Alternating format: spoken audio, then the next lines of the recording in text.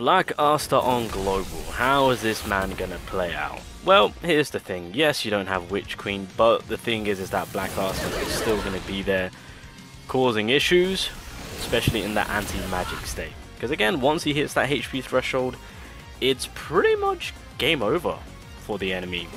At that point, you're just ready to kind of nuke your way through. No, but in all honesty, of course, Witch Queen is still yet to be released for global, but that doesn't hold back Black Asta in any way. This man is still going to be dropping absolute bombs on the enemy itself. Whether, well, on PvE, you can pretty much nuke your way through once you hit that threshold. If you want to, you could actually just make Asta run. If we're specifically talking about like raid bosses and whatnot, I mean, if you want to, you could potentially one-run man Asta and just get that nuke off. Although adding support does kind of help out and produce numbers like such as this. If we just casually set him up with characters which hopefully most of what technically speaking everyone is free except Sally and Asta, but he's kind of the main character. But anyway, yeah, I mean, like in situations like these, I understand guild bosses can be very, very difficult, but with the help of a Black Asta coming along, I mean, this is kind of what is now achievable with PvE content, right? Asta comes along. By the way, I'm hoping this hits for 6 mil. Can we do it? Can we do it? Goddamn! Just a casual 8 mil. But that is the power that these tanks have, and it's crazy to think that I'm speaking about a tank that's doing this type of damage. So with the role of him being a tank, he's doing a fantastic job of it. So obviously in this scenario, you know, this boss is doing AoE damage. Obviously my free supporters, as you guys can see, they're not exactly got the correct gear on. They're pretty weak as it is, of course. And just by that second skill alone, because you've got to keep in mind that's the defense up level 3 and the total defense, that alone just kind of keeps the team alive just a little bit enough for me to kind of get to where I need to be. I mean, of course, you know, can help me out a little bit in kind of reducing the damage there, but this second skill right here, it really is such a helpful skill for the whole team. So a lot was tanked there to what could have happened if I didn't apply that second skill. So that tank role from Asta is there, and then, you know, when things don't go your way, or when the time is right, in this case faster, he can just kind of hit the red button. I think that's the beauty of his character. He's got that tank role to support the whole team, which is beautiful. And then once he takes enough damage, that then resorts into him kind of being like, alright, you know what, we've had our fun in games. It's been fun playing this raid, but I think it's time for us to kind of move on and try something else. So, boom. Okay, let me see if I can beat my previous score. Come on. I don't think I did anything different. Come on, baby. Oh, we won. Did we beat it? Was it 8.4 before? In scenarios such as like these for PvE content, I think this is kind of picture perfect. Having aggressive bosses, I think that's going to be a beauty, because at that point you can really feed into Asta getting his anti-magic. So in a way, yes, Witch Queen ain't here and you kind of have to play the slow game, but in a way, if the boss is actively pushing your team, right, as you're losing your HP and as Asta's kind of feeding off from that, hey, who am I to say no? That's just helping us out in the long run. And again, I can kind of just kind of slow that down a little bit with this second skill right here. Kind of ease it up a little bit. So obviously Mimosa's coming in. If there's something that I can show you guys, which I will do in just a second, that attack from Mimosa does a ton of damage, and I'll show you. As you saw, all of my health, we tanked it, and that is all because of the Greymore and that second skill that Black Asta possesses, and that's on his second skill. So that's why I mean, when it comes to Black Asta, if you can get his Greymore, and again, he doesn't need any other dupes, it's just him and the Greymore, then you've essentially got yourself your red tank sorted. We've got Radis for green, we've got Mars for blue. There isn't anyone else, is there? No. And Black Asta basically handles the red mono, if that's something that you're after. But just in general, a fantastic defender. And it's just that added bonus that this man holds power compared to every other tank. And that's why he is kind of far ahead, and why a lot of people desire this man, because it's that Hail Mary of if things go south, Asta, kick it up a notch. That's what it is. So obviously we're taking our sweet time with this. Mimosa does a ton of damage. I mean, we're tanking it pretty nicely. Of course, the squad is taking a hefty amount of damage, so I'm actually just gonna ease up a little bit. I'm not gonna apply... Oh my god, okay. One thing which I do want to mention right now is that with my gear set that I'm running, I've got my crit rate, crit damage, and attack. And the reason being is because with Asta, that second skill play that he does, that he has, it supports the whole team to where they can tank. I want you guys to know, Finral has no gears on. Gorsh has, I think, 2 gears on. Sally's the only one that has a support gear set on. So the fact that I've got characters, support characters that aren't exactly boosted up with a ton of gear sets and whatnot, it just shows you the power of well, the role of Asta being a defender just from his second skill kit along with the Greymore, right? And so in the scenario that we've kind of put ourselves in, I'm pretty sure if I kind of don't want to ult here. I'm gonna play. Yeah, no, yeah. If I ult it, I would have killed. Okay. All right. I was playing it safe. But I mean, you guys can clearly see from a defensive standpoint, and that playing that defensive role, and I'm just constantly boosting up Asta.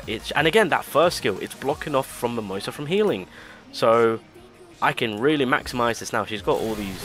She's got defense up. That's fine. This should cut her through. Let's have a look. Boom. Beautiful. Beautiful. And again, they're targeting the tank, and that's exactly what we want. That's exactly what we want.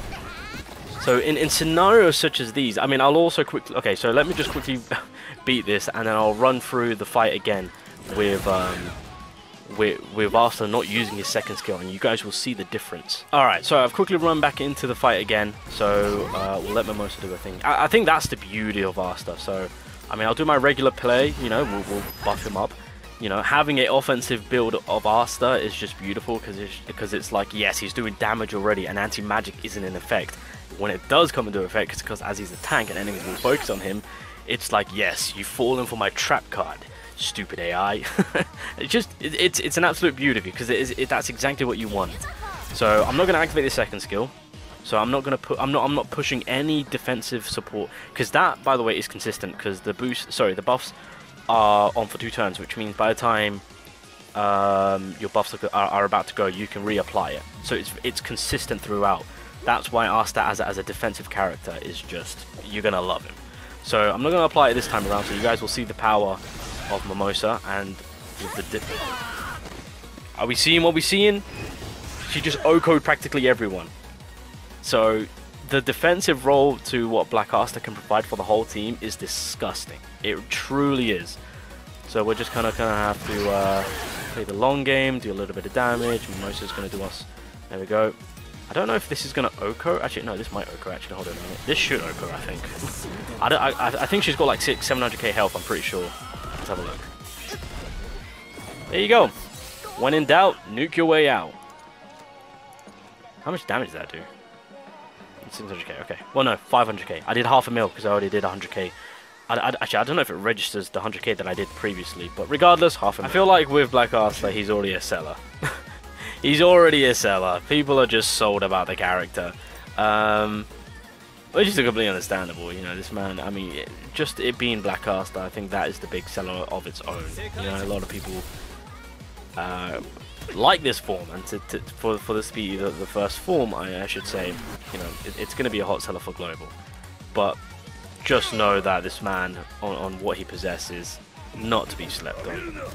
And again, the requirements on what you're trying to summon for and what you need, I wouldn't say it's a huge amount. I mean, of course, if you get dupes, it's just an additional bonus. That's all it is. But again, if you can maximize on just getting at least a copy with the Greymore, then I think you'll be a-okay. Yeah, I think that will be pretty much all you need. Right, let's see if we can get Asta situated. So again, in the same role.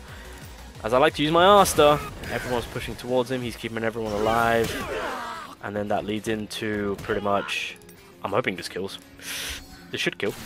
This should kill. Hooah! Damn, that didn't kill! Bro. Oh! Houston! Get me the kill! Bow! Give him speed, and he'll Hail Mary you the victory. Anywho, boys, I think I'll leave it there. I think, you know, I feel like the point is gotten across. You know, with PvE stuff, it will be a little bit more. Well, with PvE stuff, it's still going to be a breeze. Once you get your Black Asta situated, and then once Witch Queen makes her way in, then at that point you're pretty much sitting back and relaxing and getting things done. But just in general, getting Black Asta now, and just with how I kind of showcased him, you know, being that defender, protecting the whole team while they're supporting him, it will eventually get to the point where he'll be able to accomplish and drop the big numbers, of course. So that's something that you guys can cater into and look into, of course. And again, if you want to play that slow route and just put him in a casual team to where there's an attacker, a support, etc., and you want him for that defending role, he can also do that. And then, of course, that then leads into, if things are going south for your team, and with Asta just tanking a lot, and he gets that threshold, by then maybe the enemy's kind of in that situation of where they don't, well, they're in that danger spot of getting nuked, essentially. But I just want to clarify one thing, you know, with the numbers and the nuking that I'm doing and whatnot, you know, my Asta is 100% maxed out on dupes, which don't really mean much, because realistically it is the Greymore itself which holds most of the power. I completely forgot. So Global has it really picture perfect, way more better than JP and KR, because on Global not only do you have the character banner, but you can specifically, if you want to, choose to dupe out the Greymore. So that comes back to my point. If you want Asta to be that better defender, and you want the taunts, and you want the stats immunity, go for the character. But then you've got that option to be like, as much as that sounds good, I want the max damage potential Asta. I want the anti-magic nuke. And from that comes from the Greymore, so you can specifically aim for that. So you've got two paths to go down with your Black Asta if you're in that scenario of picking one or the other. Defense, if you want to go down that tank route, character dupes. If you want to go down the anti-magic demon power route, Greymore. And it's as simple as that. Which route do you want? Defensive power or offensive power?